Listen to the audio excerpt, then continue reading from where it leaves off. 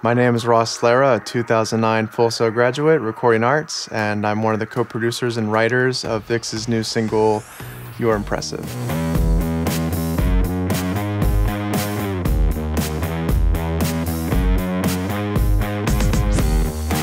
For this song with VIXX, it started with me in the studio just coming up with ideas, chords, beats, and putting together a lot of different elements. We had a reference where multiple genres kind of tied into one, like disco house meets like nice, groovy, happy chords with kind of a dancey vibe and a good rhythm. I was just, up late at night just doing my thing, putting together drum patterns and coming up with the chord progressions. And then I remember I was flying back from Atlanta. Shin called me and said, you know what, the chorus just needs to be a little bit bigger.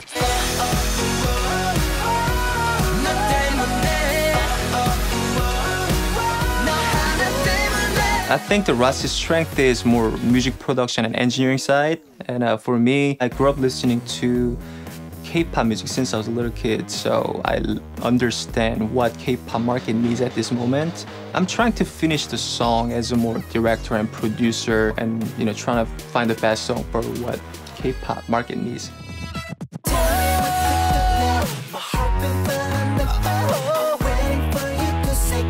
For this song, You're Impressive, we had Todd Wright played bass, and we also had guitar on it. And bass guitar and the electric really brought it to life. And it always, tying in acoustic elements into an electronic composition always adds a nice flair.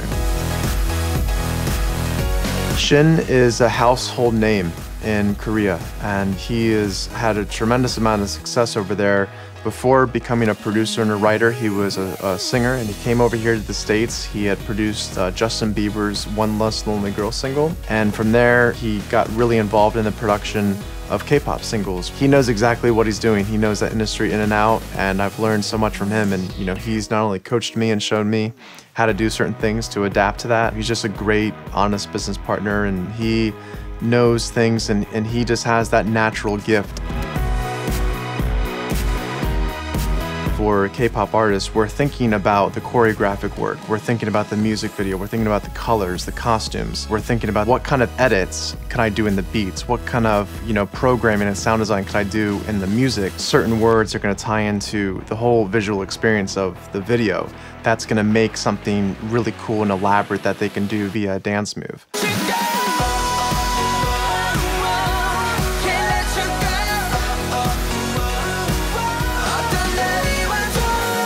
I had no idea K-pop existed like early last year. So when I met Shin and he kind of opened up that world to me, it was very, very neat. It was very inspiring, very intriguing, and it's something that I just can't seem to get enough of.